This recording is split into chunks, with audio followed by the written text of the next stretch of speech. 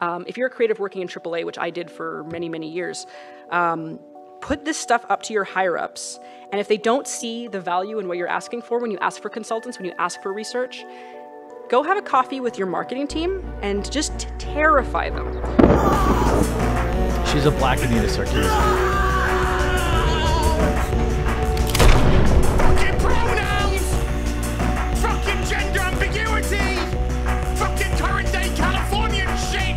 Because that's all we fucking know! Because we're boring! We're so fucking boring! Over the past few weeks, I heard a specific company be talked about over and over again. Sweet Baby Inc. I didn't know who they were, what they did, or why people talked about them so much. All I knew was that they were quite unpopular at the moment, and frankly, observing everything from afar, a slight dislike for a company I didn't even know did build up. Fast forward to today, and I have a slightly more complete view. Lots of people band together on Steam to catalog all the games Sweet Baby Inc. worked on.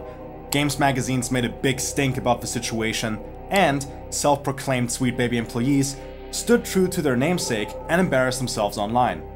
But why is all of this going on in the first place? And more importantly, what warrants this adversarial back and forth? First off, we need to understand what kind of company Sweet Baby actually is. Sweet Baby Inc. is a game consultation and writing firm that is hired in order to provide feedback, conduct risk assessment on a project, handle the copywriting for advertisement, or might even write an entire script for a game. Their services are pretty much entirely bound to writing and consultation, and they state on their website that they value some things especially highly: inclusion and representation. Really, Sweet Baby is an outsourcing company, of which many exist and are utilized throughout the industry. Some do concept art, others even program components for a game, even others specialize in VFX, and Sweet Baby happen to write and consult about stuff. Where the perceived problems with the company come into play is when it comes to the beliefs that are associated with them. Eventually, a multitude of people online picked up on Sweet Baby Inc. and the Steam Curator page cataloging their games, posting clips, reporting the news surrounding the company, and also providing a platform to the boycotters standing against what Sweet Baby is all about, rejecting predominantly progressive messaging built into experiences Sweet Baby was in some way involved in, and adamantly protesting against the perceived ideological pressure in the industry. So, how did this whole hullabaloo between the protesters and the Sweet Baby employees really kick off? Well, it started off with a Brazilian gamer who goes by Cabrutos. In an interview, Cabrutos mentioned feeling that games had started to change since his childhood. Getting wind of SBI in around 2022, he singled out the release of Suicide Squad Kill the Justice League, a game that SBI contributed to, that had received widespread negative reviews.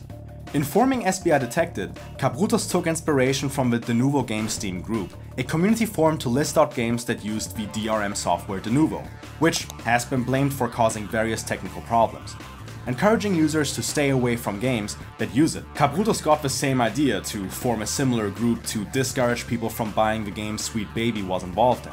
Just as the Denuvo group hoped to root out the technical issues that software was causing, Cabrutos was hoping to root out the social attitudes he saw as being inserted into games by Sweet Baby. These attitudes being performative wokeism, censorship, and ideological pressure. He also saw the company as disrespecting the source material of projects they worked on. The Suicide Squad game giving Batman a death when he was unceremoniously shot in the head, instead of something heroic, a scene that angered many after being leaked before the game's launch, was an example of this that came to mind. Others being the choice to present Poison Ivy as a child instead of how she's usually shown in other mediums, an adult, often also a sexualized woman.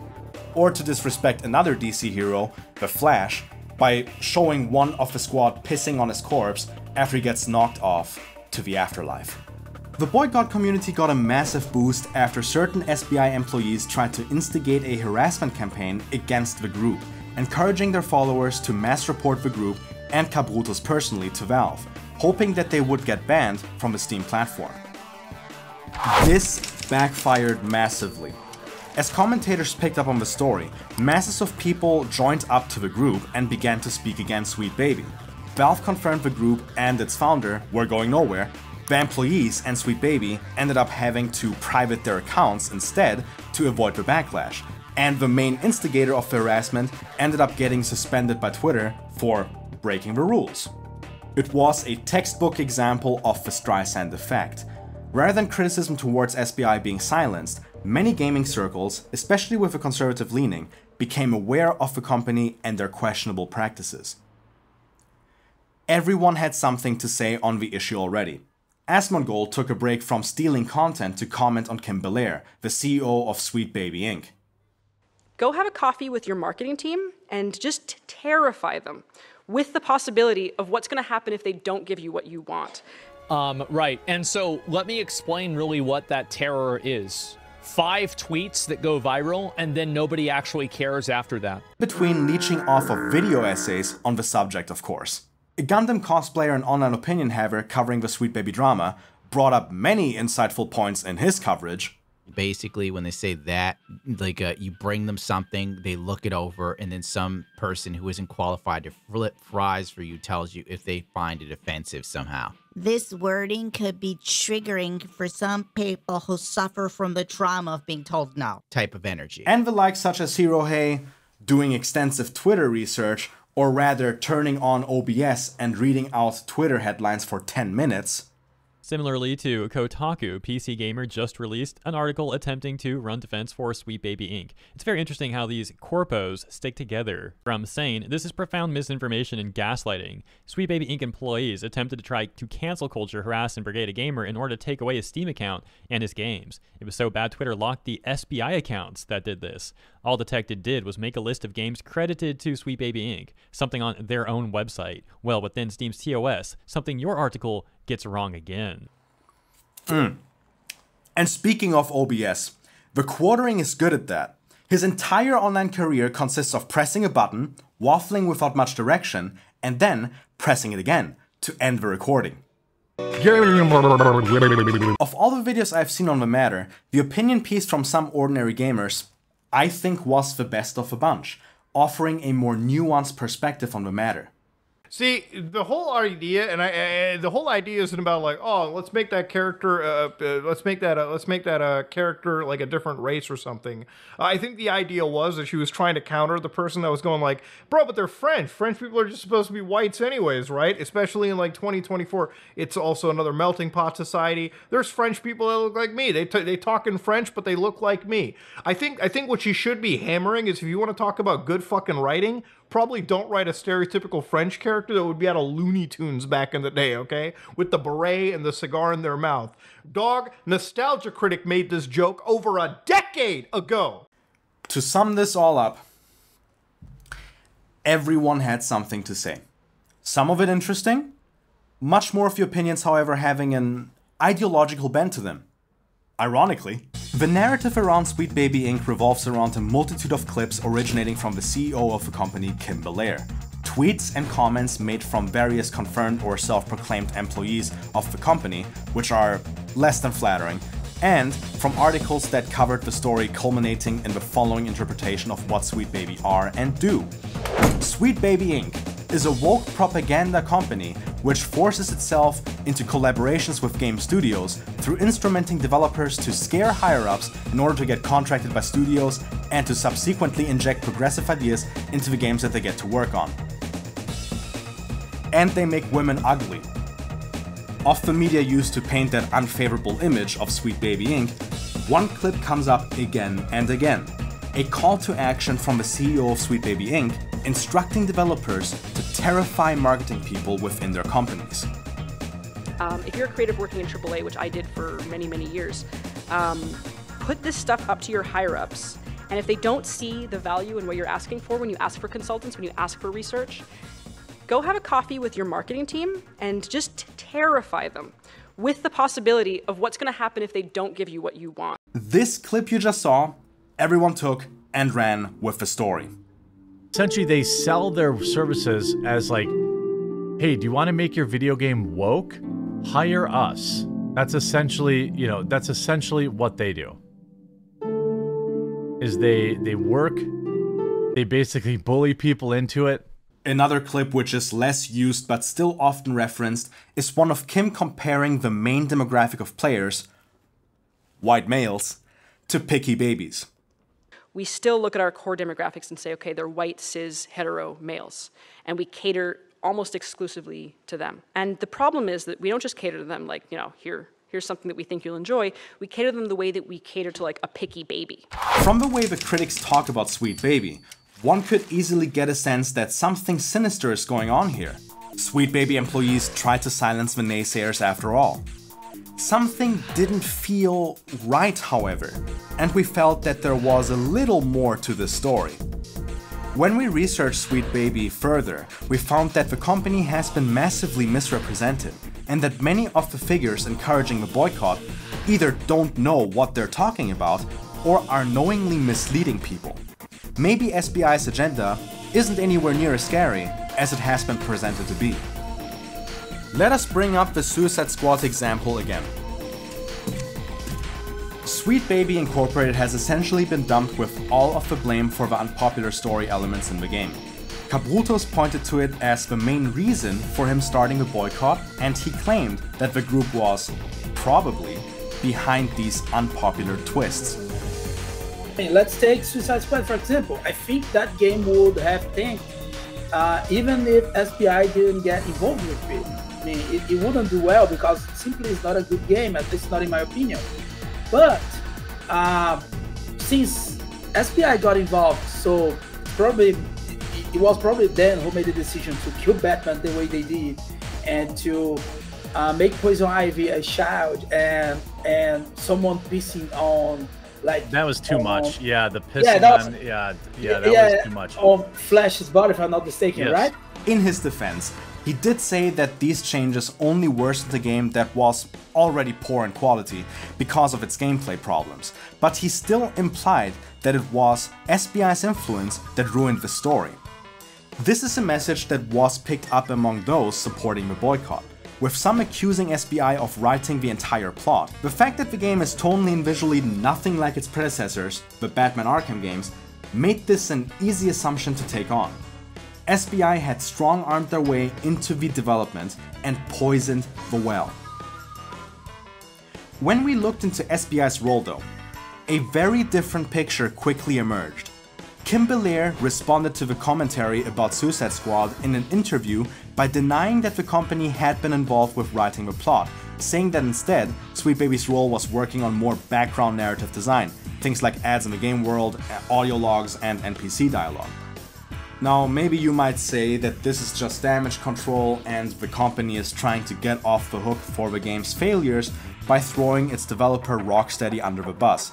But an ex-Rocksteady employee who worked on the game as well came out on social media to confirm Kim's version of events, pointing out that the story had been written by the same people who worked on the stories of Batman Arkham City and Arkham Knight, Sefton Hill and Ian Ball, and that the story had been ironed out way before Sweet Baby even existed as a company. Other examples of this also came out as the controversy exploded. Another game that Sweet Baby had worked on was Alan Wake 2. One of its lead characters, police investigator Saga Anderson, was originally meant to be white, and had been changed to be a black character because of SBI's influence. While Saga had been portrayed as white in the teaser for the game, its director Cal Rowley bluntly said that the claims SBI were responsible for her being black in the final product were not true. Although SBI did have an influence on Saga's character development, they weren't the only ones, with her actress Melanie Liburd also being consulted. Ultimately, Remedy were at the helm and their leads took credit for the character. Why the character initially appeared as white could be for any number of reasons. Maybe they simply hadn't cast the actor yet, and when they found Melanie, they decided that she was the perfect fit. These sorts of changes can happen in development, and it doesn't have to be for any sinister or ideological reasons. In fact, this isn't the first time a change like this has been made in a Remedy game. In the game Control, the character Fred Langston was originally depicted as black in the concept art. In the final game, he's a white man. Another example of these race swaps we could point to is a major character from Fallout New Vegas, NCR Ambassador Dennis Crocker. Crocker was originally envisioned as a white character, but because of a mix-up in the recording sessions, the voice actor for the black male characters, Emerson Brooks, ended up reading the lines. Obsidian decided to just roll with it, and Crocker became black. Writing isn't anything static. It evolves over time, and sometimes early ideas of what a character should be are changed later, with the finished versions looking little or nothing like the original pitch. Sometimes that's because of purposeful choices, and other times it can come from a developer just rolling with what circumstances dropped on their lap. The problem with all this is unless you have inside knowledge, it is hard to know exactly what dialogue in the game has been worked on in-house and what was worked on by outside contractors. All that Cabrutos and his group actually identify is if SBI have worked on any game in any capacity. But what that process actually looks like is a very open-ended question. Some games they've worked on have been entirely written by them, while for other projects, the company's role is very minute. This ambiguity has been used by critics of SBI as a license to blame them for all sorts of problems, because the claims are unfalsifiable. Who can know if it's true or not? So much for innocent until proven guilty. But that's the thing, we actually do know. In the few examples we have where SBI has been blamed by critics for a specific complaint, like Saga skin color or Suicide Squad storyline, the critics have been wrong. The company has essentially been made into a scapegoat for the vibes critics are unhappy with, while these groups of people who are so sure that they can just tell, actually can't. Even Cabrutos would agree that SBI was scapegoated to some degree. That's what I would say too, is like, I don't think that they're the only ones that are doing this. And I do think, like, personally, I think in a way, like, they're kind of like a representation of the problem that everybody knows about, but they're also kind of being scapegoated, I think, because the odds are that there's a lot of other companies and people that work at the companies that effectively do the same thing. It's just that we don't have their names, we don't know who they are. So this is the one instance in which people actually do know who it is. So all of the frustration is being put, I would say disproportionately, on Sweet Baby. But in a way, it's like people aren't even really criticizing Sweet Baby or getting mad about that. It's just that it's effectively kind of what they represent. Is that right? Yeah, exactly. I mean, of course, they are the main target here because they were the first ones to come out and say, hey, we are Sweet Baby Inc. and we do this kind of work. Take a look at our website. Take a look at our portfolio. We are working on these games. This is what we are doing. And then people saw what we are doing. Then people realized, oh, so it is because of them that those kind of stuffs in, I don't know, let's say, for example, in Spider-Man 2 are happening. But it's not just the company's involvement in certain projects that has been distorted. It turns out that the entire MO of the company has been badly mischaracterized by their critics. Let us bring up that clip from earlier again. While a majority of commentators online stuck to this clip from Twitter, which can be easily seen by how the clip was bit crushed further and further the more it was reposted, or had been uncharacteristically low quality when compared to the original when used in new style videos, some claim to have gone the extra mile and seem to have watched the entire presentation. She plugs her GDC representation panel from 2022. So, I checked it out. This donut right here eventually admitted in a follow-up video that he stopped watching the presentation after a mention of Catcher in the Rye, which is mere minutes into the talk. This time people finally caught on to Kim Valera's 2019 CGC panel that I showed in my first video 10 days ago. I skipped the rest of this video as soon as she went into her trademark rant about Catcher in the Rye. And in the end seriously suggested to hold any form of integrity in covering this story. Big YouTubers and streamers would shit out 10-minute videos with cliff notes racking in fat checks for knowing next to nothing. And smaller YouTubers would post daily updates with Twitter screenshots, hoping to get noticed in the algorithm by hitting the SEO. And then there's me in the middle, trying to maintain some level of integrity. It's a Gundam. Shut the fuck up. Anyways, we decided to delve deeper and managed to find Kim Belair's full presentation at GDC, the Game Developers Conference, and decided to just give it a watch. Let us bring up the before shown 20-second clip of Kim Belair instructing developers to instill fear one last time. If you're a creative working in AAA, which I did for many, many years, put this stuff up to your higher-ups, and if they don't see the value in what you're asking for when you ask for consultants, when you ask for research, go have a coffee with your marketing team and just terrify them with the possibility of what's going to happen if they don't give you what you want. It does sound bad, doesn't it? However, when continuing her point, because they have to consider, like, I say that out as a joke, but it's actually very, very true, because if you start to consider the people who are player and audience facing and who have to deal with mitigating harm and with keeping the sentiment around their game and their project positive, there's like a genuine value that you can impress upon them with both ethically and financially. You could say this is important. And it's also a valid discussion to have, because if you're working with a very thin narrative budget and you work in AAA, I think you'll be pleasantly surprised or dismayed by the amount of money that marketing can give you. If you're not in AAA, and if you're indie or if you're freelance and you're building a budget because you still have to and you're writing up a pitch, I would say that you should consider adding the necessary funds for representation into your scope as you would any other item. The context suddenly changes. But wait, this goes even further. Several minutes before the "terrify them" line is uttered, Kim reveals an important aspect of her character, even labeling it a fun fact.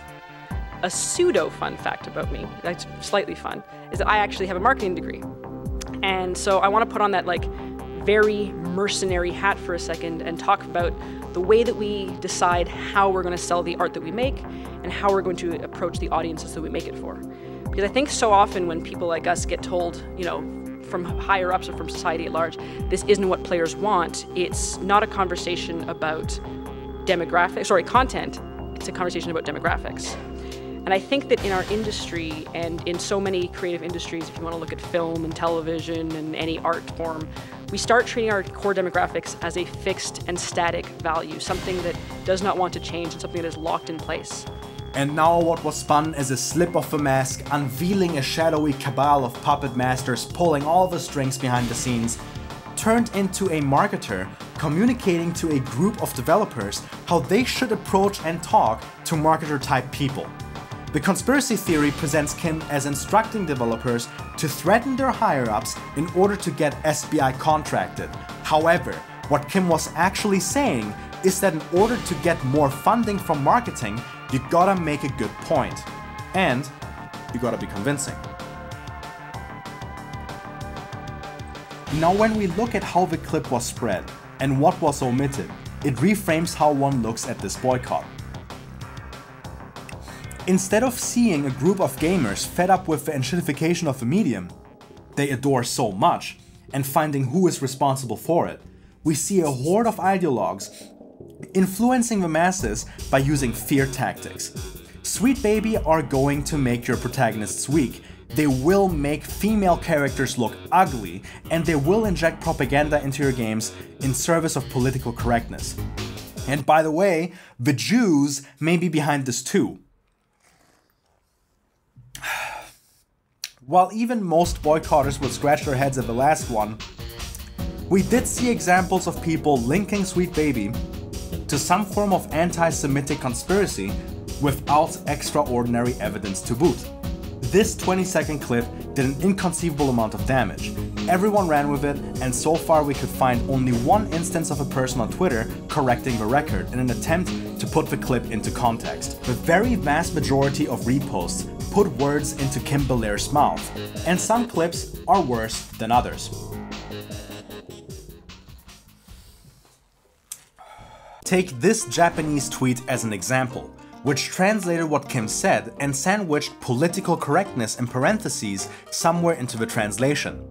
Political correctness didn't come up even once, during Kim Belair's GDC talk.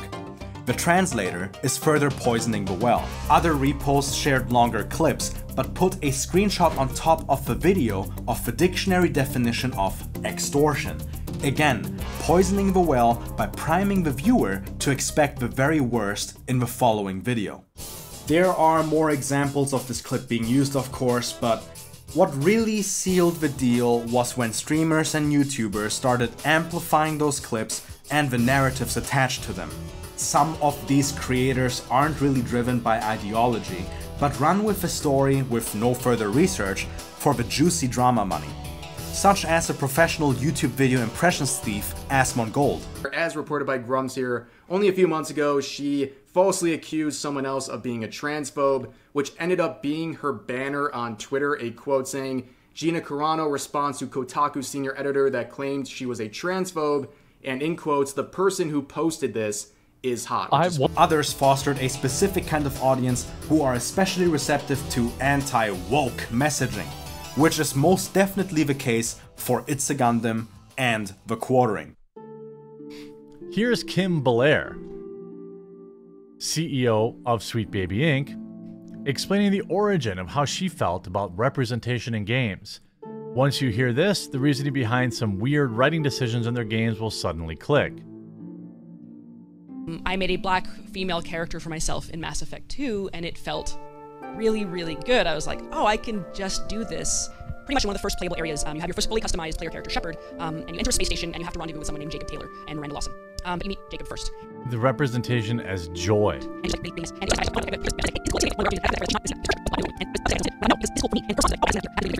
She's a black Anita Sarkeesian.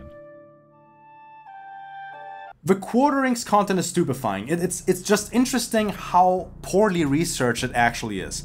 Every video of his is a scroll through Twitter and reading an article or two, of which typically none challenges views on a subject, and meanwhile he adamantly exclaims how he is tired of politics infesting his games, being seemingly oblivious to his own distinctly political attitudes towards entertainment media, especially when it comes to the prospect of members of the opposite sex crawling into his sports games. In his own words, middle grounds can be found, but a women's league in his sports game is crossing the line. You know, that's one thing that I think often gets misrepresented when people complain about, you know, wokeness and this, that, or the other thing. Mark, you mentioned, you know, and I mentioned too, the hypersensitivity thing. I fully admit that I, given what I do for a living, can fall victim to that. Like sometimes I'm like, oh, here we go. And I'm not willing to give something a chance because I've just been so like ground into a fine dust by this constant attack of politics. I agree that there is a middle ground. Let me give you an example of what is not the middle ground. A normie sports game, American baseball, MLB 20, whatever. And I've always said this to my viewers too. You don't have to fight every fight. If you like something and it's got, you know, oh, they donate money to this or that, okay, fine. You don't have to fight every single fight. But anyway, they roll out.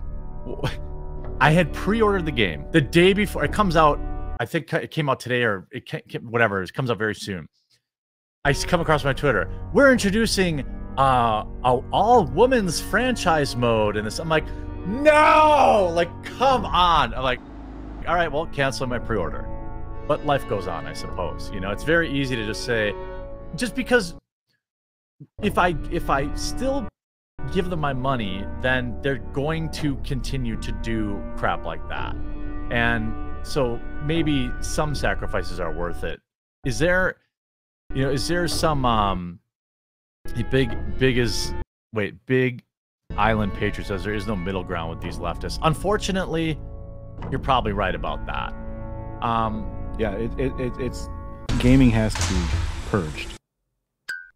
What is especially, excuse my French, retarded when it comes to the prospect of politics and games being bad or them infesting experiences all of a sudden in order to influence the audiences is that every facet of the human experience is intertwined with the things we create and consume. A game without politics is seen relatively often. But I would argue that political, societally critical, and ideological game experiences are a dime a dozen, and many of which are beloved by audiences.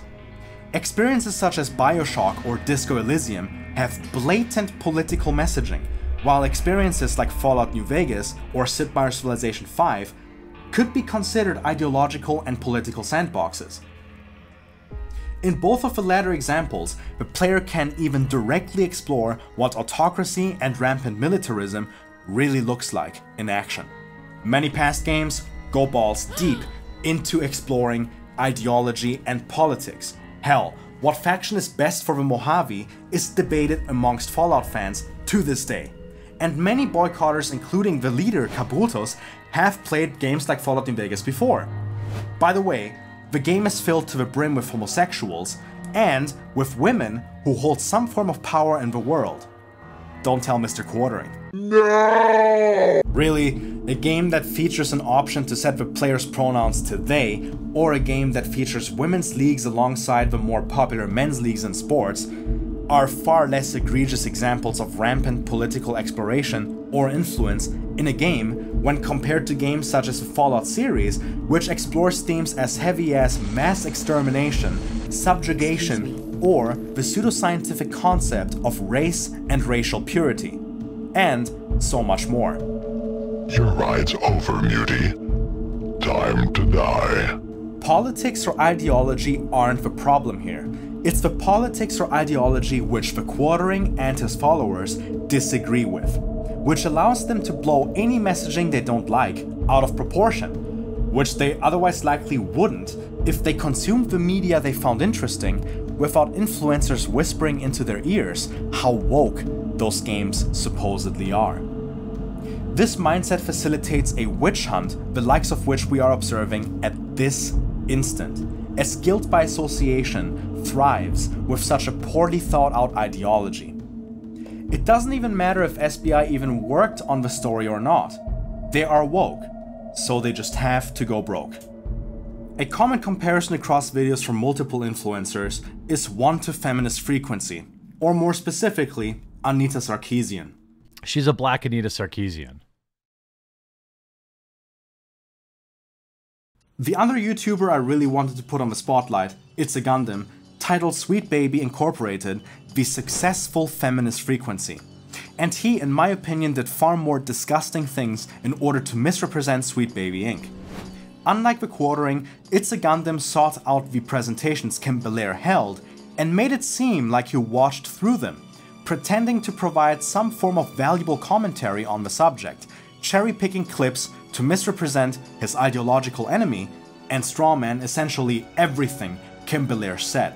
In this clip, she plugs her GDC representation panel from 2022. So, I checked it out. Obviously, comments and likes are disabled. Notice a theme? And I'm the co-founder of a little narrative development company called Sweet Baby Inc. We do narrative development in games and kind of beyond, and we try to...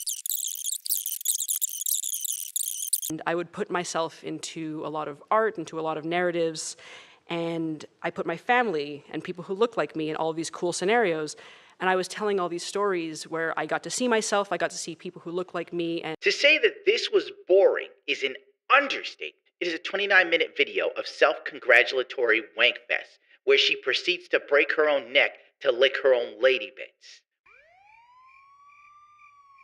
Remember, It's a Gundam admitted to this. By this time, people finally caught on to Kim Belair's 2019 CGC panel that I showed in my first video 10 days ago. I skipped the rest of this video as soon as she went into her trademark rant about Catcher in the Rye. No matter what she says, the worst possible interpretation one could think up is extrapolated from what Kim said. Take the story of how the company found its name, for instance. Sweet Baby Inc. Is actually derived from the fact that we worked with a lot of different teams in previous times, and every time we worked with someone who we really vibed with, or we really felt like, okay, this is really, really going well, we would go like, wow, they were such sweet babies. And when we started Sweet Baby, we said we only want to work with sweet babies, and we only want to work with sweet babies. That origin story for the name totally makes sense with the way this company is. A whole bunch of hug box adults able to just spread their progressive toxin into games and make them even lamer than they already are. This is just the worst possible interpretation you could take on after listening to what Kim Belair actually said.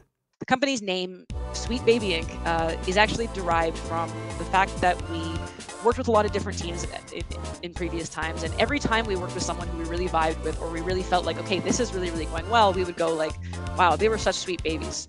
And when we started Sweet Baby, we said we only want to work with sweet babies. And obviously that's something that is always going to be a challenge, always going to be a changing and evolving thing. But to me, it's an ethos that really is important, which is we want to work with people who care about people and care about what they're doing, and remember that the art is more important than the product, but the product can never be more important than the people. And I think that that's a core of our beliefs. And It's a Gundam concludes that Sweet Baby condescends to their collaborators and only wants to work with people they can easily manipulate, when in reality, the company's name and Kim Belair's intention of only working with sweet babies is meant in the most endearing way imaginable.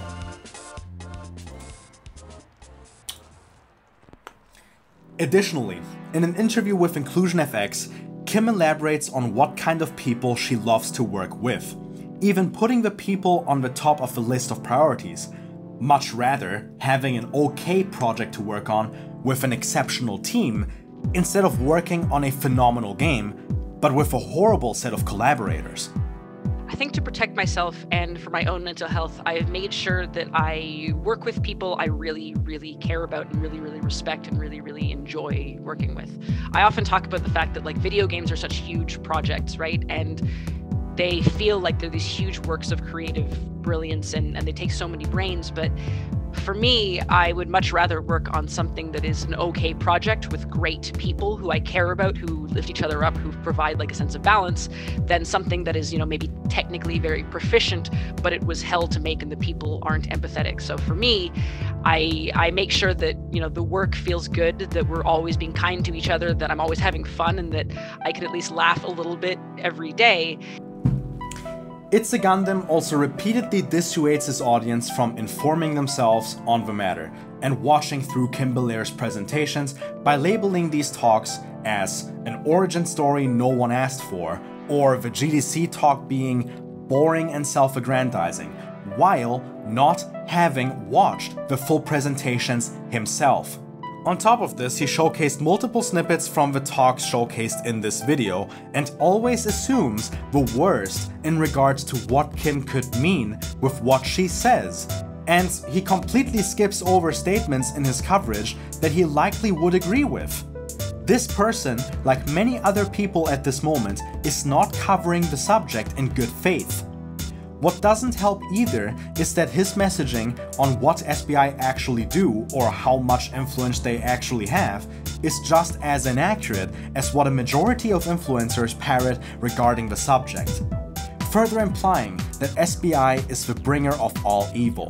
Even before then, we've been subjected to the machinations of Sweet Baby. We just didn't know it at the time. For instance, they were part of the God of War sequel, obviously the God of War 2, which explains why Angerboda, the frost giant, was randomly black, and Kratos had a lot more dad energy. As a man who took great interest in Norse mythology, I found this move to be beyond the pale in terms of stupidity. It's like, when they made Marie Antoinette black on Netflix. It just doesn't make any sense. Sweet Baby was also involved in the making of Spider-Man 2. It's probably one of their bigger IPs they got a hold of in recent years. While playing the game, I found the dialogue to be laughably bad at times and cringe-inducing at others.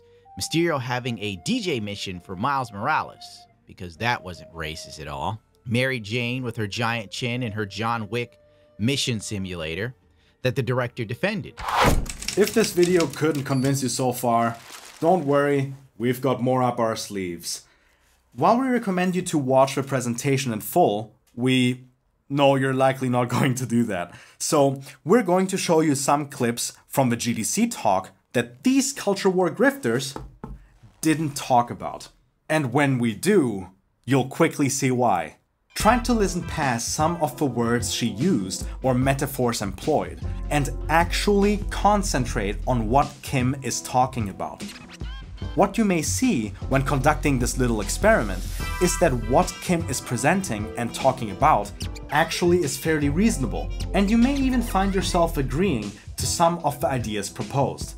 Let's start with what Kim thinks about the dreaded cis white males. She has been characterized as a racist, hating white men in particular and talking down to them, viewing them as nothing more than insolent children, when in reality, Kim was talking about the publisher's view on what the target demographic of a game wants and thinks like, while advocating for the average white guy's intelligence and readiness to explore new perspectives. We start treating our core demographics as a fixed and static value, something that does not want to change and something that is locked in place. So despite like the changing face of audiences, despite the changing face of conferences like this one, we still look at our core demographics and say, okay, they're white, cis, hetero males, and we cater almost exclusively to them. And the problem is that we don't just cater to them like, you know, here's something that we think you'll enjoy. We cater to them the way that we cater to like a picky baby. We feed them the same thing that we know that they love, and we keep on feeding it. We're like, here you go, you love it, eat this, eat this, eat this. So that then when they get anything else, they react as a picky baby would, which is be like, oh no, thank you, I do not want this. And we've actually done this so long that what we're doing is creating an entire nation of picky babies, and they make us scared to deviate from what we actually want to do, just in case these picky babies don't want to play our games. And we've made a lot of progress. Obviously, like, I don't say this to completely go like, just give up, we've screwed it. But I think it's still amazing that I can be seated in a meeting and told that out of 12 characters, we already have one black one, so there can't possibly be a second. But I do like to imagine that when we look at white guys, and there's several of you here, I think that when we look at you, we say, okay, you can't possibly enjoy this. But I think they want also, and maybe you want also, to experience new and different stories. I think we need to step out of this rule that like white men can enjoy fantasy worlds, aliens, sci-fi, monsters, anything, so long as it's through a lens that looks exactly like them. Because if that's the kind of person that we're always going to cater to, you're never going to innovate. You're never going to change things. You're just going to keep feeding the picky baby. And we cannot continue to try to create art under a system that is going to bar innovation for fear of a picky baby throwing a tantrum. She argued this by pointing to the fact that she had related to numerous protagonists that were white men. If she, as a woman of color, could do that, why could a white person not relate to the stories of people from other cultural backgrounds? And I really don't think that it's impossible to change this, because as like a woman of color, I have played with and like empathized with a lot of white men. I have played as Kratos, who's like literally white. I've played as Nathan Drake. I've played as Arthur Morgan, and I've loved it. And I don't think it's like pie in the sky thinking to go like, hey, maybe we can invite white dudes to play as other people and experience different things through someone else's eyes. And if they don't like it, we have to start thinking we're not losing, they're losing, and we're losing because we're gonna let them stand in the way of our progress and our innovation. And I think that we need to stop thinking that our like core marketing demographics have to define the exact demographics of our playable characters and of our cast. And instead, we start to have to assume that players do want new stories, and that if we bring joy to our broad audience, it's going to encompass our core audience as well. That's where the inclusion in diversity and inclusion comes in. In the mind of a person like Kim, these sorts of stories are not designed to kick white people or men out of the club. They're designed to broaden the club's membership. This might be a good time to point out that the COO of the company, David Bedard, happens to be a white man. A big contributor to the besmirchment of Sweet Baby as a company is the idea that Sweet Baby shoehorns minorities into any game they touch, ruining them in the process. Since many detractors claim to advocate for a far more sensible inclusion of diversity. But here we can see that Kim's ideas of diversity might be the more sensible ones. To give you an idea of what the diversity and inclusion Kim promotes actually looks like, we can bring up an example she introduced in her GDC talk. And so recently I was consulting on a project that was a dating simulator. And I was faced with like a very simple decision point that the writers were trying to achieve. When being asked to consult on a dating simulator, a scene they were working on was the protagonist being asked by their date what their ex was like. Which is a bit much for a first date. With essentially 3 options. They were nice, but it didn't work out. I don't really want to talk about it. And my ex was a monster. These would cause positive, neutral, or negative reactions, respectively. With the my ex was a monster option, causing the date to react with disgust, calling the character immature. What they wanted to do was just have a very simple question where if you respond, your ex or your date can say, I like that, or I don't like that, or kind of be neutral about it. But I played through that and I realized something that they hadn't really seen, and it's that this question was deeply gendered, despite the fact that they didn't even intend that. Kim suggested that this line, although designed for a protagonist that could be a man or a woman, was one tied to gender stereotypes, reminding her of the image of a man having to deal with a crazy ex-girlfriend, a stereotype often played off for laughs. Kim noted that for a woman, the more likely meaning of a saying like this would be a serious recounting of abuse. You know what though? Don't worry about it. We can create a condition for this, because if you respond to that person by saying, hey, my ex was a monster, what if she digs a little deeper? She suggested that instead of the date just reacting negatively to the response, it would be more interesting if the date probed further, asking the protagonist if they meant it seriously or if it was just a joke. Imagining a heart-to-heart moment where a woman who had gone through such an experience could see herself in the character. Because I think that even though, this game is light, it would be a genuinely important moment to be able to express that sentiment in a game. Although, this suggestion from Kim comes from a desire to make women's experiences more accounted for, it could add nuance across the board. For example, imagine this version of the conversation as the male protagonist. He's on a date and the date asks him about his ex. He calls her a monster. And when probed says he's serious, that he's talking about some kind of genuine abuse or trauma that he went through. That could shine a light on an instance of a woman abusing a man in a relationship, which is something that a lot of the time isn't really touched on. Be honest, if you think of a straight relationship that involves abuse, you would probably jump to the man being the abuser. This more nuanced conversation could show that these sorts of things are human experiences. There's no box for victim and abuser, that one gender just fits in and the other doesn't. And it could also be an interesting case of character development. Relaying this negative experience with an ex could either piss off your date when making a stupid joke, or, if you were serious, have them become more empathetic towards you. Now compare that to the original version of the dialogue, where you playing as a man might sincerely pick that answer, only to have the woman brush you off insensitively, holding it against you for bringing up a bad experience. Which of these versions sounds more reasonable when you put it like that? We would say that it sounds like quite a reasonable suggestion for a change. But that's not what the company Kim was consulting decided to do. What happened instead? The writing team was like, okay, thank you for this insight. And then they just took it away.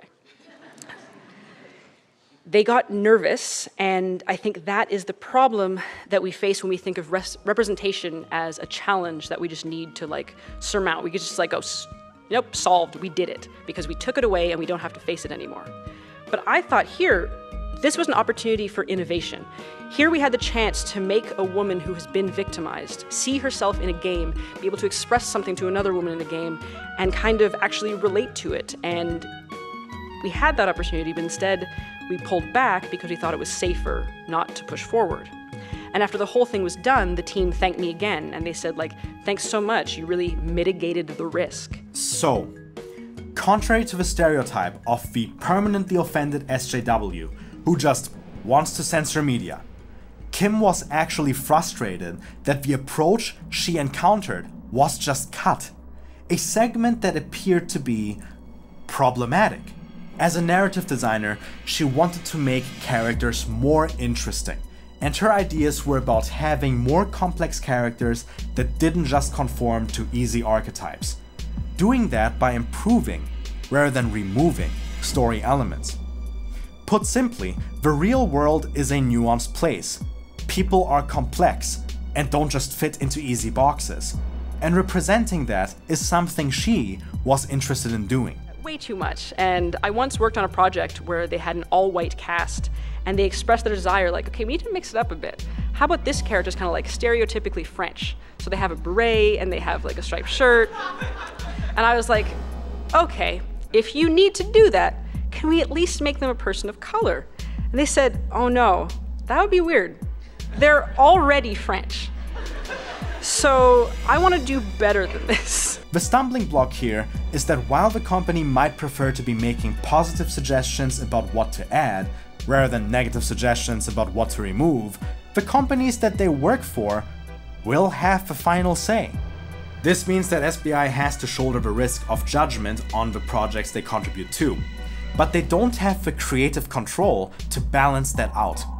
As a company filled with mouths that need feeding, this less than ideal relationship is one Sweet Baby has to put up with. They cannot afford to pass up contracts with a company just because their ideas won't always be taken on board. Another example she pointed to for this was Mass Effect, which she mentioned was the first time she had made a black character in a game with character customization. Imagine me now as a player, because this is my go-to example and it's something that like I talk about all the time, and it's the first time that I ever made a black character in a video game. And this is genuinely embarrassing to relate to a crowd of people, but for a really long time before this, when I was offered like a character customization screen, I was like, well, I can't put myself in there because that's weird and not what video games are. And so I like made some like stubbly white dude protagonists, even when I had like every option available to me because I didn't want to feel like I was putting too much of myself into this world where I didn't belong. And it's wild to think about, like I just created Nathan Drake, so it was like, go, explore every game. But anyway, the first time that I actually made a black protagonist was in Mass Effect in 2010. And that felt really, really great. She was excited by the introduction to the game, where her black Commander Shepard was introduced to the Marine, Jacob Taylor. What she was excited by was the fact that Taylor didn't fit into some box of what a black character should be. And neither did Shepard. Basically, your fully customized Commander Shepard has to enter a space station and rendezvous with two characters, Jacob Taylor and Miranda Lawson, but you meet Jacob first. And for those of you who don't know, Jacob is a black man, he's a Marine, and he's your first kind of like point of contact. So your first interaction with him, you're like crouching behind cover and you're having like a close quarters conversation. And when this happened in the game, it was this really powerful and remarkable moment for me, because it was two black characters talking one-on-one, and neither of them is cast as a criminal, they're not a sidekick, they're not a savage, they're not a stereotype, they're not a gang member. And they're the only two people on screen in this moment talking about something much greater than them. And it was just like really, really, really nice. This seems to be pretty much exactly what promoters of sensible diversity would be enthusiastic about too. Black characters who aren't there to promote some agenda. Their blackness isn't even relevant to the narrative. Their actual role is getting tangled up in the military and political intrigue of the game's world. Focusing on interesting characters as the goal, rather than vapid tokenism, is something she directly mentioned in the talk. But of course, if you were only shown very select, split-second clips out of context, that's an impression you would completely lose.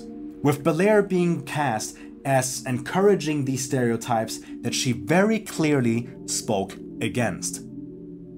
I think it's one thing in narrative, because honestly in narrative it's a little bit easier to implement because we have the power to go like, oh, we can build choices that consider, marginalized identities and just write them into our work. We can decide to tell stories that present like, very rare narratives and representative experiences. And we can kind of work on detokenizing our minority characters. And so in that way, we do have like a lot of power to actually affect the change that we want to see and to work all of these concepts in our material as narrative developers. But we still work for people. And it's another kettle of fish, I think, when it comes to like the structures that approve these choices. And we have to kind of look at them a little more institutionally, because we can write all the stories that we want, but that doesn't mean that anyone's going to buy them, anyone's going to market them, anyone's going to let us do it. In an interview with Kotaku, she specifically voiced annoyance that Sweet Baby was being misrepresented as a DEI company, a company dedicated solely to dealing with diversity issues, and that the team's accomplishments were being tied to their identities as part of marginalized groups rather than their skills as writers. This frustration with tokenism isn't just something exclusive to Belair. Another Sweet Baby affiliate, Neha Patel, posted about the anxiety the phenomenon causes, giving her a kind of imposter syndrome for all of her accomplishments, wondering if they're a product of recognition for genuine talent, or just someone trying to tick a box for the sake of optics. And on the sentiment of adding to rather than subtracting from, this is something that COO David Bedard shares with Belair. Removing all of the offense or edge from an experience comes to a detriment to the experience. And David even spelled it out directly by describing an inoffensive experience as kind of boring.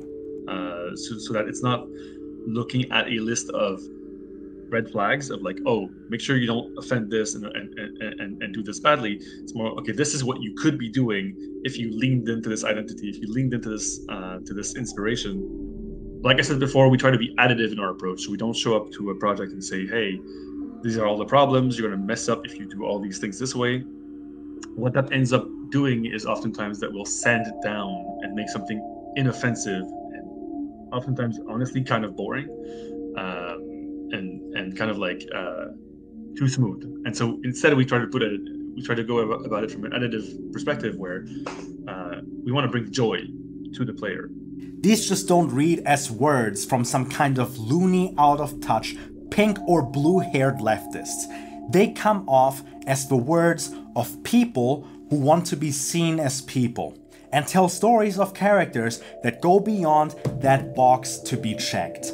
A common thread that Sweet Baby critics follow is the genuine and unadulterated disinterest they harbor in anything their victim actually talks about, completely missing out on much common ground that the narrative design company and upset gamers could share. After watching hours worth of videos, reading various tweets and articles, we could discern that these values Sweet Baby Inc. is criticized for violating, they in fact stand for. Only that tragically, no one is willing or capable of listening. Now, it does have to be said that the company really doesn't help themselves sometimes. Despite Belair criticizing the reductionary approaches of things like sensitivity reading, it is a service they mention front and center on their website. You could be forgiven for misunderstanding their role as purely dedicated to DEI issues at first, rather than the whole spectrum of narrative design. And a lot of the company's detractors evidently did make that mistake. Language is another divisor that is very important to be aware of, as ideologues perk up instantly when they get to hear certain words. For people that push their conservative agenda, or ones that reciprocate it, hearing talk of cisgender white males, or, I don't know, representation, diversity, or more specific terms such as microaggression, makes them jump to conclusions fast. In her talk, Kim used all of them.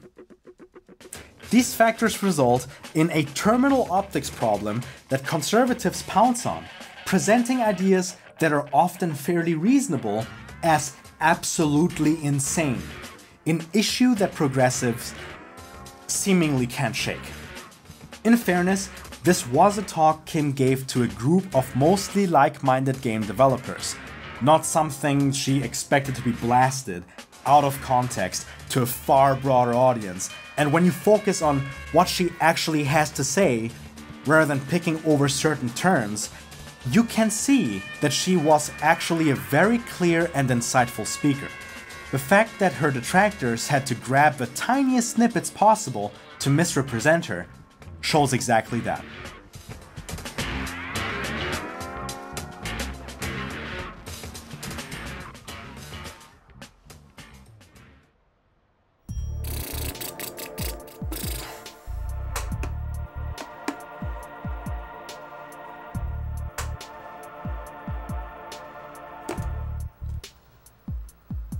What's up everyone? Thank you for watching this video. If you're enjoying it and you like deep dives like this one with, you know, some semblance of production quality behind it, then check out my Patreon down below. You can also find other avenues of support. You can check out our website, the Entropic Domain, and read more on this subject. And, well, you could also check out another video. But yeah, thank you for watching, share it around, and I hope I see you in the comments.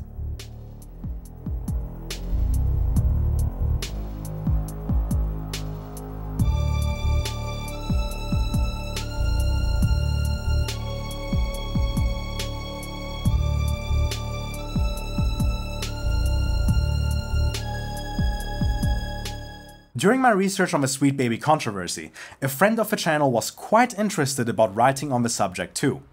And I thought there would be no better way to include his thoughts on the matter than an opinion column closing out the video, presenting my guest perspective on the topic and then closing out with my own thoughts on the matter. Welcoming Parallax.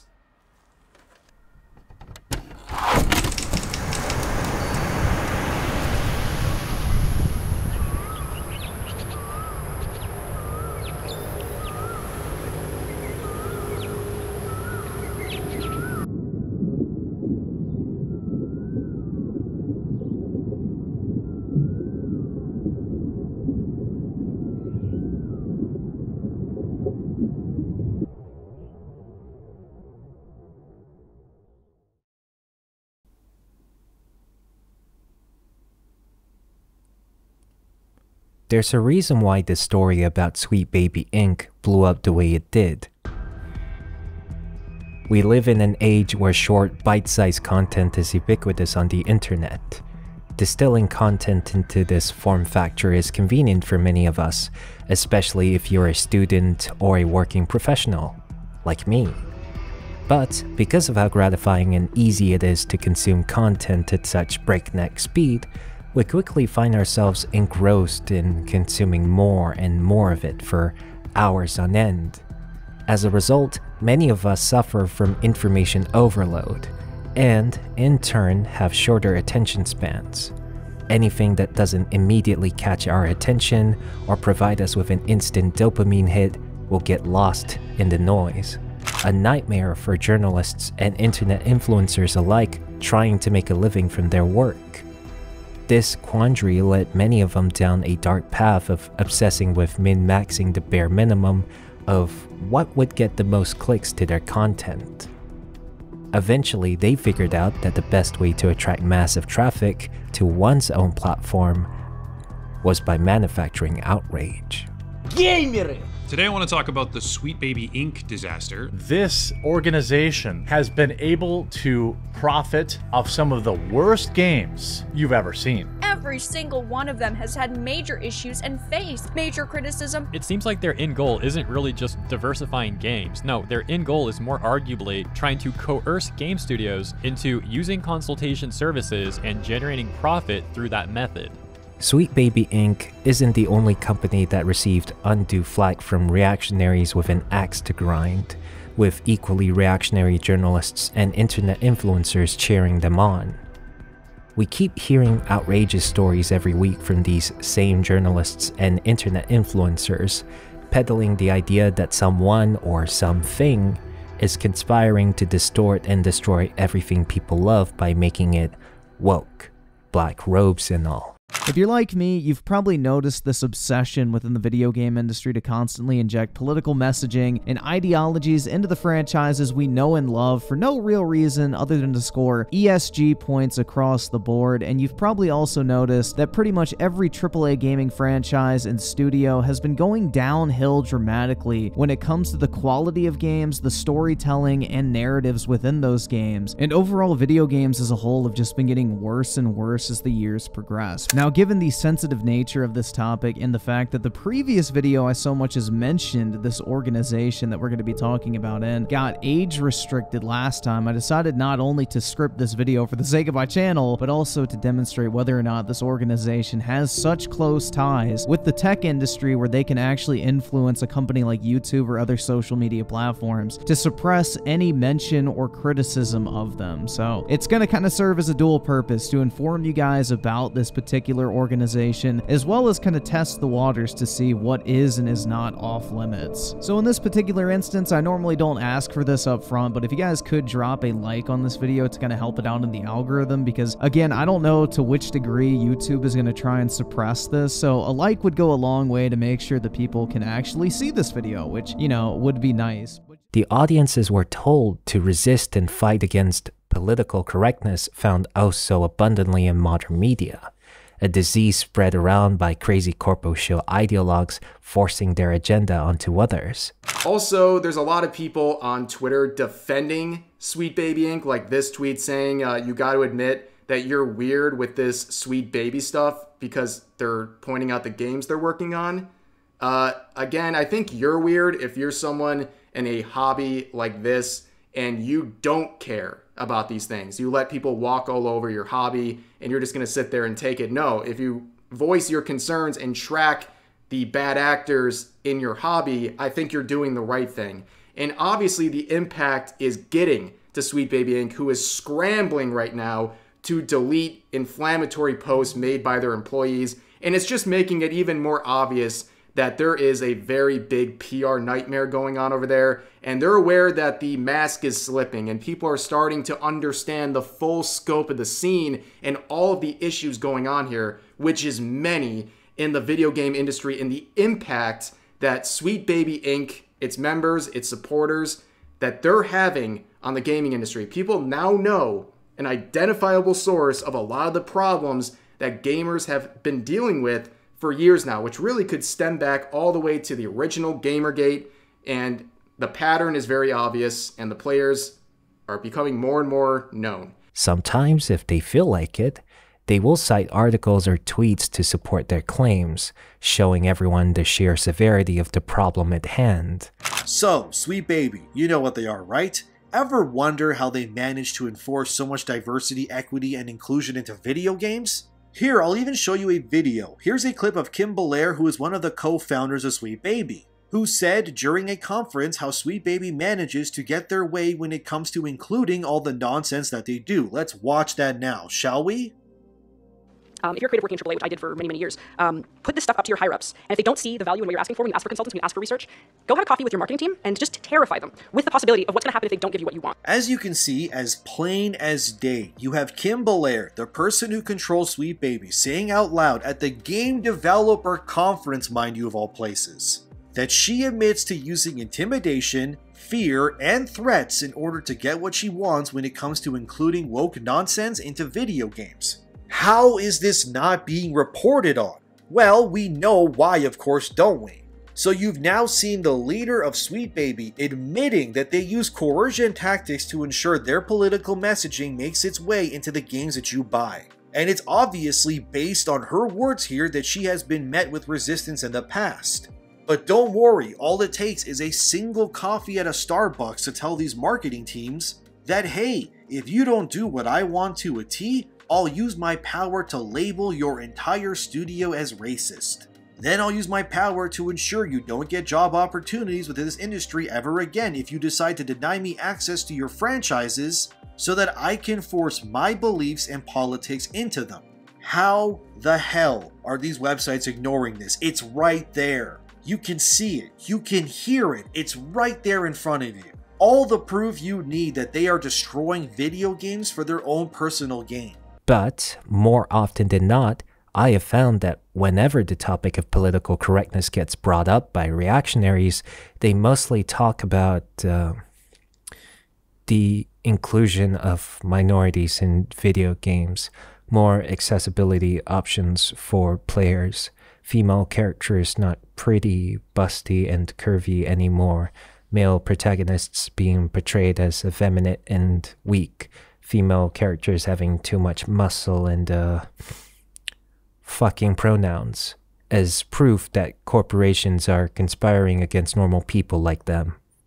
I can't stress this point enough. These were all farcical controversies that are not only inconsequential in the grand scheme of things, but it contributed very little value to the discussion of the current state of gaming today. Take forced diversity, for example. Why does this point get brought up every time black characters are introduced in video games? If bad writing is their main gripe against the forced inclusion of black characters in video games, they should know that bad writing can happen in any game regardless of the character's skin color. If the writing is bad, the story will be bad, and no amount of JC Dentons and the postal dudes in the game will fix that for them. Contrary to what these reactionaries would like you to believe, good writing can exist independently from the pawns driving the narrative of the story forward, and all this bitching about forced diversity is just a roundabout way of saying that they've simply paid for bad games. But these reactionary journalists and internet influencers don't seem to care about these nuances. Most of them only concern themselves with chasing clout and the almighty dollar, which could explain why they can't stop talking about culture wars on their respective platforms. It doesn't matter if the things they said are based on flimsy evidence, unsubstantiated rumors, or worse, making shit up. Nor do they care if they've driven multiple innocent people off the internet in the name of accountability. They will do everything in their power to keep this cycle of outrage going, and they do this by conditioning their communities to be in a perpetual state of outrage, feeding into their learned habit of only finding relief in their favorite YouTubers, validating their fears and concerns. It also didn't help that some of the more well-meaning journalists and YouTubers that they also followed did not properly research some of the topics they covered. The story of Sweet Baby Inc. happens to be one of them. In this case, these journalists and YouTubers ended up echoing the same disinformation perpetuated by reactionaries to their audiences, lending credence to the lies that the latter worked so hard to sell, and entrenching their audiences deeper into the siege mentality against the wokes and the progressives for longer. Ivan Pavlov would be proud. One of the things these reactionaries have instilled in the minds of many is the idea that if others enjoy games as they do, it compromises the things they already have. But that's not true, especially in the case of Sweet Baby Inc. It's clear at this point that Kim Belair wasn't going around censoring video games, visiting their offices, and pointing a firearm to their heads to impose her woke politics. In fact, she wants to flesh out the problematic parts of the characters and their stories more, making them complex and interesting for a change. Unfortunately, many of her ideas get shot down by some gaming companies that only care about making the safest, inoffensive slop imaginable to appease their money-hungry shareholders. In doing so, it makes the narrative of the games they've made so predictable, vapid, and boring. For that, I respect Kim for putting in the effort to remedy this issue, and I think a lot of people can find plenty of common ground with her had they listened to what she said in full. It's a shame. It's a shame that, as far as I can tell, a lot of people have already internalized this misguided belief that Kim Belair is just another irrational wokerati activist, and whatever that comes out of her mouth can no longer be trusted. But it doesn't have to be this way. Reactionaries live and thrive off of negativity by galvanizing anger and hate toward their made-up boogeymen every day of the week. The point is not to be right. Being right means you need to know the facts, learn the reasons for what, and why things happen, and then defend your position using those facts and reasons when challenged. But all they can do is lie and misrepresent the facts on the table, something we have been made painfully aware of the second these reactionaries took this out-of-context clip of Kim Belair's speech to rile everyone up for their own self-interest. Some of you watching this video may disagree with everything I have to say, and that's okay. But if there's one thing I wanted you to take away from all of this, it is that you are your own person. You have the agency to think for yourselves, to deduce whether the information presented is credible or not. You don't need these reactionaries telling you what to believe and how to react to what's happening around you.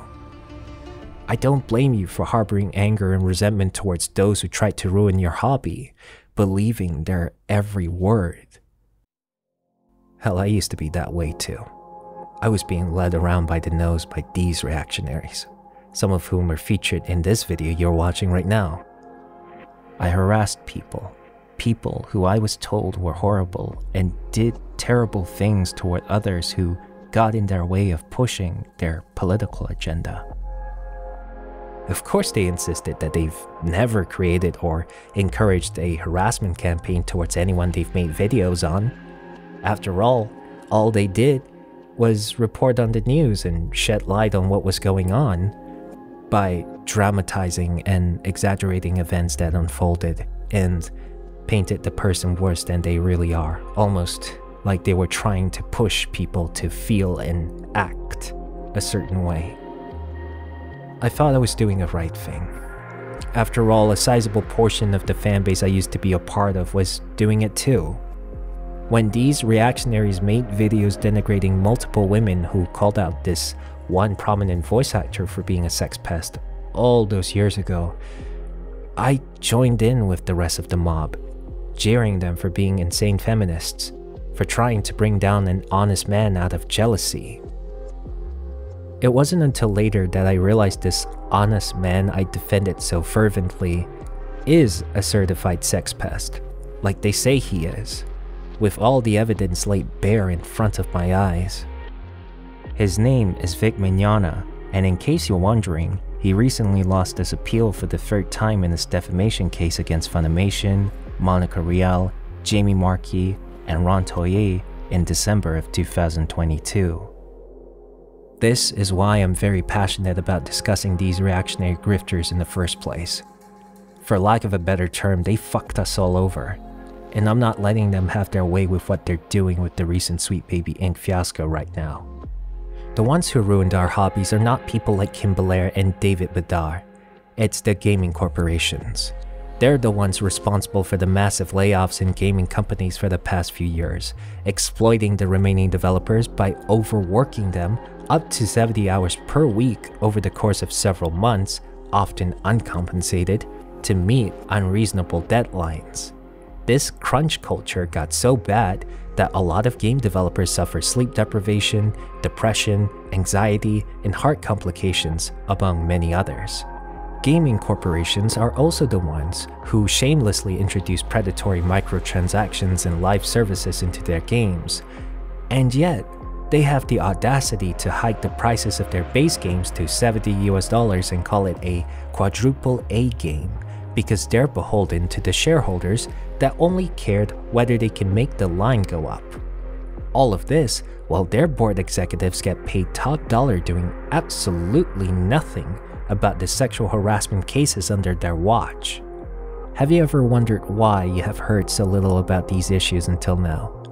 It's because we've been constantly bombarded with, yet again, pointless culture war topics by the likes of Asmongold, The Quartering, It's a Gundam, Discount Store Linguini, Griffin Gaming, and more.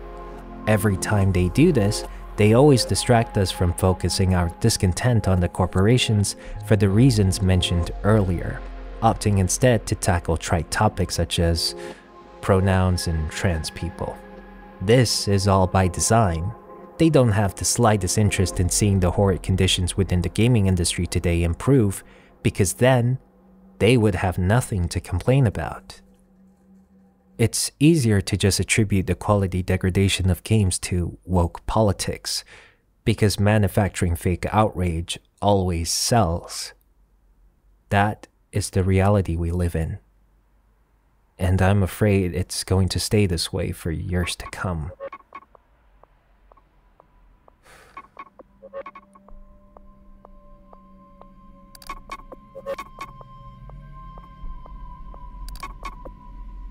Hello? This is great too. We've got Parallax responding to Cap 4, the dude, the Collins dude or whatever, who was calling you all Nazis. Parallax apparently agrees with that. That's a wonderful take, Parallax. Yes, falsely accuse a bunch of people that include Jewish people and LGBT people of being such. That's a great look. Good job.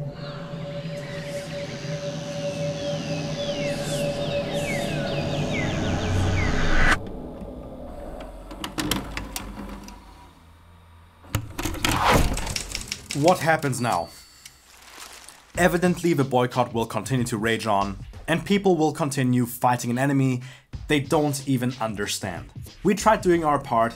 Hell, I sent emails or direct messages to over a dozen contacts, including almost every company that worked with Sweet Baby Inc. Various individuals working at those companies, Sweet Baby Inc. themselves, the leader of the boycott Cabrutus, etc., etc., in the hopes that we could gain the ultimate behind-the-scenes view on the subject and play the interview clips against each other in order to make the most thorough video on the subject that we wished already existed.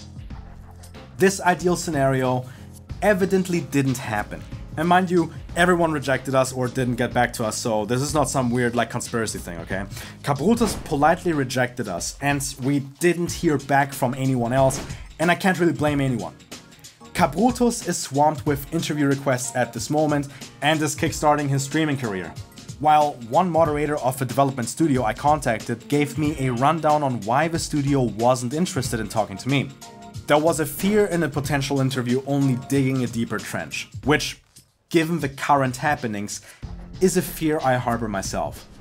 We already see new narratives come out of nowhere, with more interviews within articles being misrepresented. Tim Belair has launched another cancel campaign against Cabrutus Rambo. Sweet Baby seemingly are not able to catch a break. I'm a bit disappointed in not landing any interviews, but hey, to the people I contacted, my offer still stands.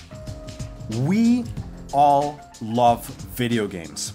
We are very passionate about them, and I would personally say that the video game medium, when handled correctly, stands at the peak of entertainment media as a whole, with a really good game being able to make us laugh, bring us to tears, or influence us in much deeper ways, such as aspiring to learn new languages, help reform our beliefs, or bring us to try out new things we saw in games.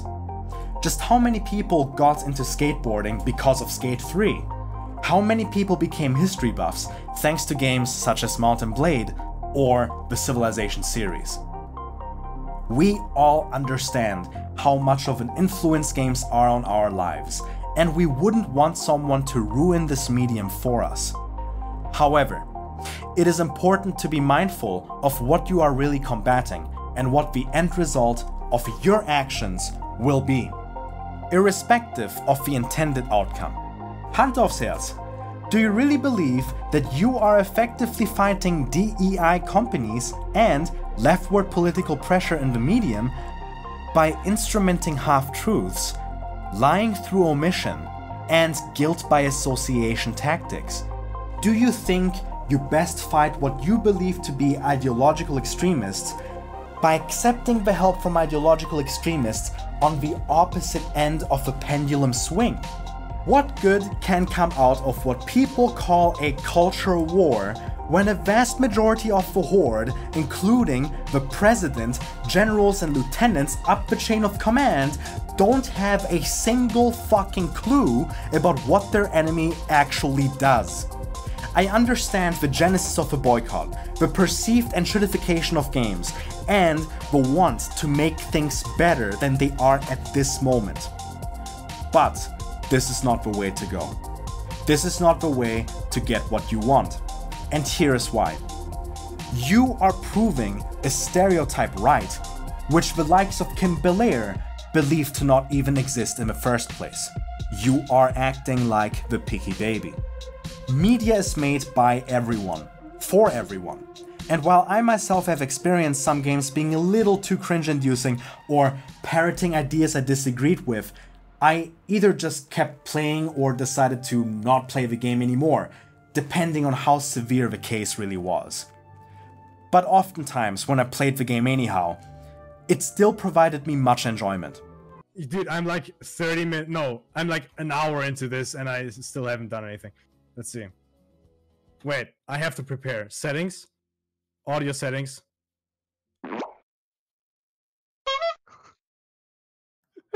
Yes. Yes. Let's fucking go. Life is Strange is such an example. That game really just didn't appeal to me, and almost everything about it was jarring in some way or form, but... You are going to get in hella more trouble for this than... Ever even Hella. your punk ass, would they? Get that gun away from me, psycho! No! Shooting. I felt like the sound effect was needed. The gunshot was like a punchline. Whoa. What the fuck? I found enjoyment out of it, even if unintended by the developers. Resonance cascade. Let me guess. Oh, look, it's the end of the game. Oh, he actually came in with a gun. Because you were holding a fucking weapon. David, watch out! And suddenly the stats show up. Time to shut the fuck up, okay? Not to say that you should keep playing games that are annoying to you, but rather that some of the issues you may see in a game are really not that big of a deal. I mean, it's case specific of course, but what really makes everything harder here, in terms of finding the actual line in the sand for many of you viewers, is that some donuts like Mr. Apolitical think women's leagues in sports is going too far already. No! Like, come on! I think far more important enemies to tackle are predatory monetization schemes, pre-order bonuses, games having 5 different flavors of deluxe editions, giant companies purchasing studios left, right, and center, and then dissolving them due to embracing too many of them at once, and multiplayer games that run on centralized server structures, which, if you think about it, are just pointless to buy in the first place, as they are just most definitely doomed to die. Gaming right now, in many ways, is cancer, and outsourcing companies, at least in my eyes, are the least of our problems, especially when considering that third parties hold zero power over the entities that hired them in the first place. Would I make use of a company like Sweet Baby Inc? Not at all, really. My videos such as this one are often collaborative pieces or written by myself entirely, and I believe that I know what is best for my own productions in the video realm. However, I wouldn't discount a service such as Sweet Babies here. Quite a few guys working there have much experience in the industry, and their consulting can lead to quite interesting insights which you yourself might not have considered in the first place. A lower budget version of what Sweet Baby does can also be done by consulting with friends or other peers you are close to. Hey, how is the audio balancing? You think this scene looks like shit? Is this sequence boring or Gucci? Consulting in itself isn't a problem. Don't want a service like that? Just don't ask for help then. But back to what this video really is about, the boycott. You might wonder why this production didn't heavily go into the journalist that wrote the Kotaku piece, the founder of Sweet Baby Inc. detected, or the employees of Sweet Baby which instructed people to harass Cabrutos.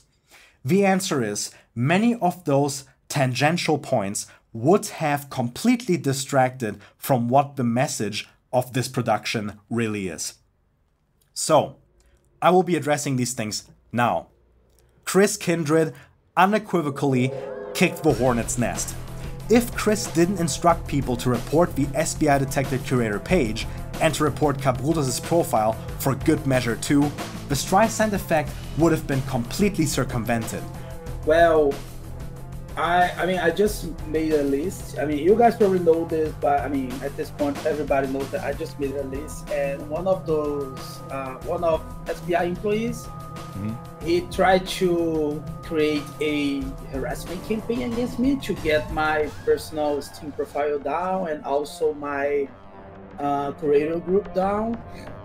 So this is where things really started to blow up. You know, like everything started to escalate so quickly. No one except for a small minority would have given much of a shit about SBI, and this entire charade wouldn't have escalated to this embarrassment that we call a culture war. People have a close eye on you, Chris, and Kindred, if you happen to watch this video right now, just shut up. Please, just shut up. People are on your ass right now, and now even Elon Musk is throwing shade towards the company you work for something you have said online. Just please zip it if you care about Sweet Baby. Please. Games magazines didn't holistically cover the story. While Sweet Baby Inc. are victims of a smear campaign predominantly due to the spread of misinformation, thanks to loudmouth employees who thought it was a great idea to silence their detractors, the company itself was a bad baby. No statements from the company denouncing the employees' actions were issued. Nor was anyone fired. Nor did outlets such as PC Gamer just call a harassment campaign a harassment campaign. This gave ideologues such as the Quartering ample ammunition in order to spread their narrative far and wide. Then, idiots who are tangentially connected to Sweet Baby Inc., such as the Kotaku journalist or the woman who only hires black people for her game, are distractions and not really proof of anything. But who is your team? Validate has a team of mostly all people of color. We have no white people on our team. I did that because I wanted to create a safe environment. And I know the best way for an environment to be safe is to be around people who are just like me. And I'm not saying that white people in the industry are creating unsafe environments. I'm not saying that. That is not what I'm saying. I am saying that sometimes it is hard to work with white people because they think that something made it okay, but it was really a microaggression. And no one wants to deal with that while they're trying to make a game that they love.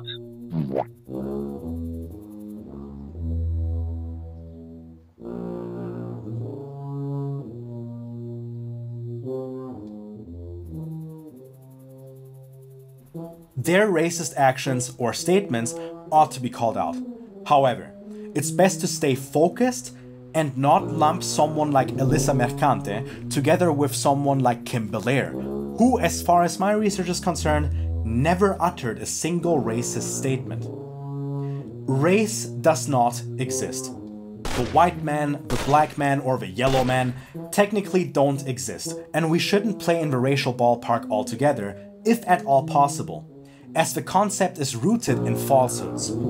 Making an effort to hire anyone but people with white skin, or implying that white-skinned people cannot be discriminated against, are very different attitudes to what Kim Belair has advocated for thus far, addressing and combating biases. Elisa Mercante and Daniel Launders said racist shit, but please consider carefully if their racist statements really correlate to Sweet Baby's leadership. And lastly, Cabrutos, you still don't even have a single shred of an idea of what you are fighting against. And I got really tired really fast listening to your interview with the Quartering when the whole song and dance about merely informing consumers came up. And if you want to see how evil this list is and all the, all the terrible things it says about people, all it is a list of games that the company has worked on, the very same list that their own company would list on their website as a positive thing. Am I missing all the harassment that you've in this? I think like I'm missing it. I want to show you guys something really, really evil. No, it's my statement that I made inside the group itself. What it says is, guys, I appreciate all the messages and friend invites I've been receiving. I'm going to accept you all in due time. It's just that right now there's so much stuff going on. Keep in mind that this is a group/curator, has the goal of letting people know about the games that Sweet Baby Inc. worked on. We are not in any means a group that's trying to kill SBI or convince people not to buy the games that they worked on. Everyone is free to buy any game, even if it's a game that SBI worked on. It's your decision. I mean, this is, I don't know if, this is basically a fan group, I would think. You know, these people are big fans of Sweet Baby Inc. They want to know what they worked on. If you want to buy it or not, it's totally your decision. I respect your decision. It's freedom of choice. You have this right. It's just a list. If you want to know, just to let people know this kind of stuff. Drop the bullshit. The curator page's only purpose is to dissuade anyone from buying SBI affiliated games. If the curator page really was informational in nature only, you would have tagged your curations as informational in the first place. However, I want to give credit where some credit is due. Cabrutos has been quite resilient to getting bought by his interviewers.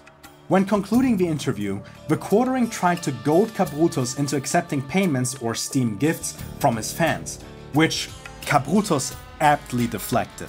I don't know if you want to share, it's up to you if you want to share like your Steam name. Can people like send you like Steam gift cards and stuff like that if they want to?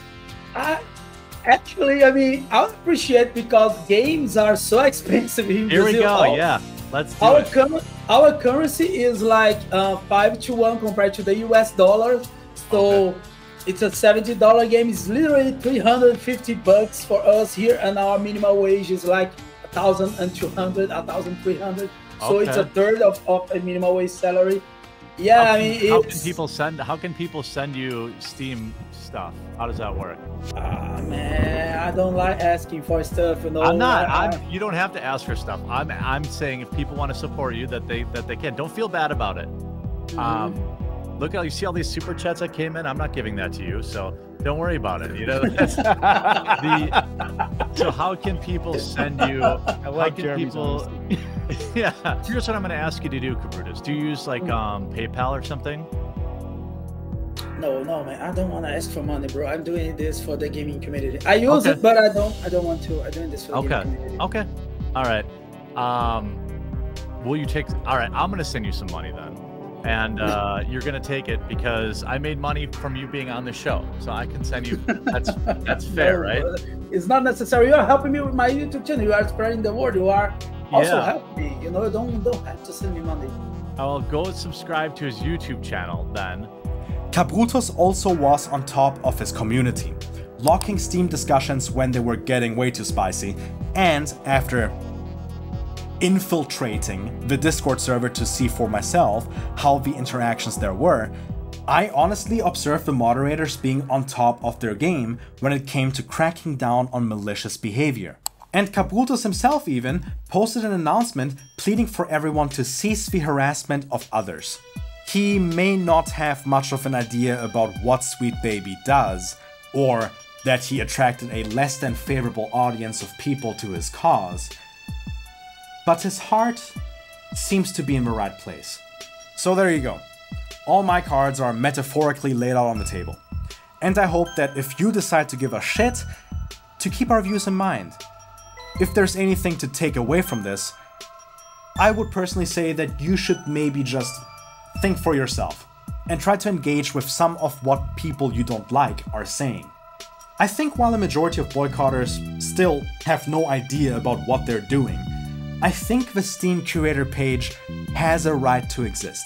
And naturally, if you don't like a company and want to skip out on certain games because said company was involved, then keep doing that. You have a right to express yourself and show your discontent. Just as someone like myself can point out that some of the anger is misdirected or based on misrepresentations. As Kim Belair said herself, if you are gonna come for anyone, at least come correct. Don't be loud and wrong.